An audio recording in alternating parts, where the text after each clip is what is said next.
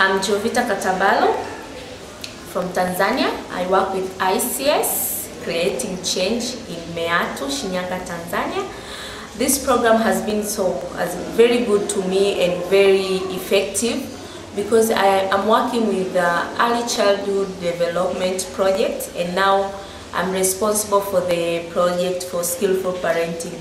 And ever since, I didn't know where to start or to end when starting implementing skillful parenting. So this program has given me an idea and an opportunity to know where to start and what I'll be doing with my community.